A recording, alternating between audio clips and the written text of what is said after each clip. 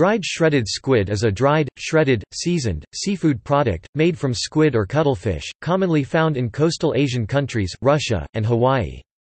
The snack is also referred to as dried shredded cuttlefish.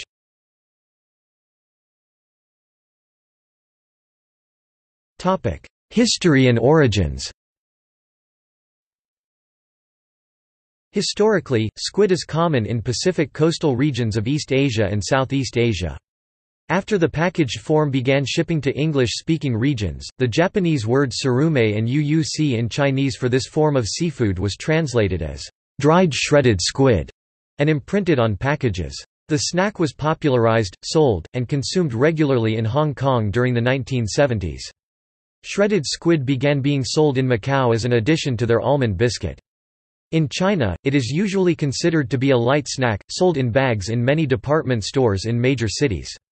In Japan, dried shredded squid is popularly served as an otsumami snack consumed while drinking alcohol.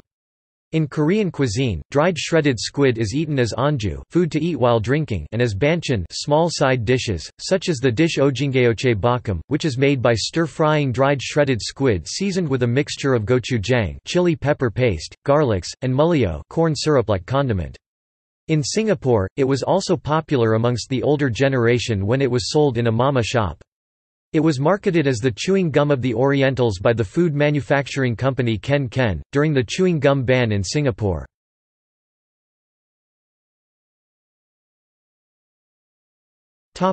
Preparation.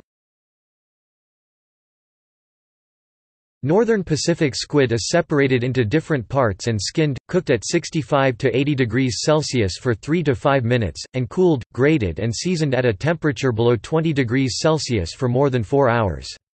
Sugar, salt, sorbitol, sweeteners, organic acid, and MSG are typical additives. They are then dried at 40 to 45 degrees Celsius for 12 to 20 hours until it reaches a moisture level of 40%.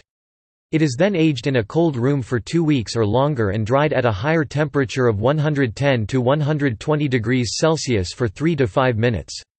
It is then machine shredded and seasoned for a second time and dried again to a reduced moisture level of 25 to 27%. At this phase, the color is yellow or brownish. The amino acids on the squid are revealed by the increase in brown color over prolonged storage time.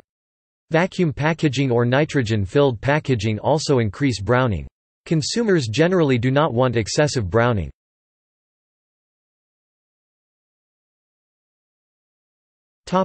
Packaging. The most common distribution method in today's Asian countries is the prepackaged format. The bags are usually sealed airtight to keep the squid chewy and tough.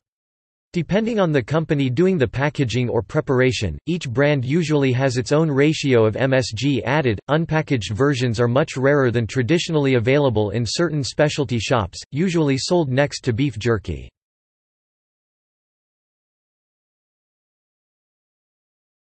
Topic: Cultural significance. Chewing gum of the Orientals is the tagline for a Singaporean snack, Ken Ken, seasoned and prepared dried shredded squid. It was sold in the early 1960s in Singapore, before the ban on chewing gum in Singapore in the 70s. The concept stuck with Singaporeans. Many older Singaporeans grew up eating this cuttlefish snack before the advent of modern-day snacks such as chocolates and chips. Ken Ken cuttlefish is still available in all the major supermarkets in Singapore. The Ken Ken prepared cuttlefish chewing gum of the Orientals is one of the nostalgic snacks which older Singaporeans remember, like White Rabbit candy and Haw Flakes. The snack was sold in mamak shops along the streets in Singapore. These were little provision stores that provided daily amenities and snacks to the community in olden Singapore. This was before the entrance of large chain supermarkets that caused rising competition towards the mamak shop's survival. Snacks like prepared cuttlefish that were popular amongst the older generation are slowly being phased out. The younger generation of Singaporeans is more westernized and less likely to form a taste for the traditional snack. The snack with its iconic green and white packaging was showcased in the images of Singapore Museum in Sentosa.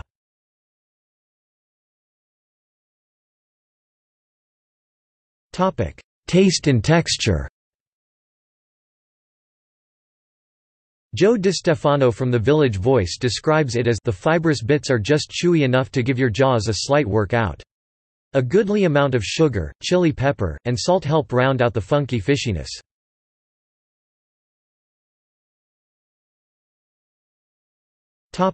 Contamination. News reports have claimed that arsenic and other toxic metals have been found in DSS packaged in Hong Kong.